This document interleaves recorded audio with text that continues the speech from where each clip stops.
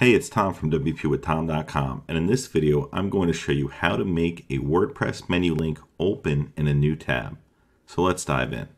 So to get started here, we're going to go actually into the WordPress dashboard back here, but I want to just show you right here we have Home, Testimonials, About, and Contact as this menu. And then if we go back here, we'll see the same corresponding pages. Now if you don't know how to set up pages, you can go into Pages and then Add New, create a page and publish it, and then add it to the menu. Once it appears over here, you'll add it to the menu.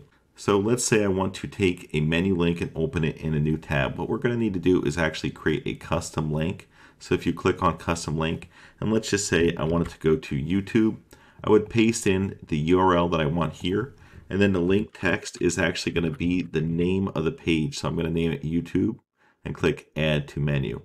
So if we were to click on this, we can see that right now it actually doesn't allow us to open it in a new tab. So what we need to do is we need to go up to where it says Screen Options here at the top, click on that, and then click Link Target over here on the left. And then if we go over here and open this up, YouTube, you see now it says Open Link in a new tab. We'll just select that, click Save Menu over here in the lower right. And now if we go back to our site and we just refresh it, we'll see that now YouTube is part of the menu. And if we were to click on it, it's going to open up in an entirely new tab and keep our home page open over here still, but it opens up YouTube over here in a new tab. So I hope you enjoyed this quick video on how to make a WordPress menu link open in a new tab. If you did, please give it a thumbs up and consider subscribing for more WordPress related tutorials. Thanks for viewing and have a wonderful day.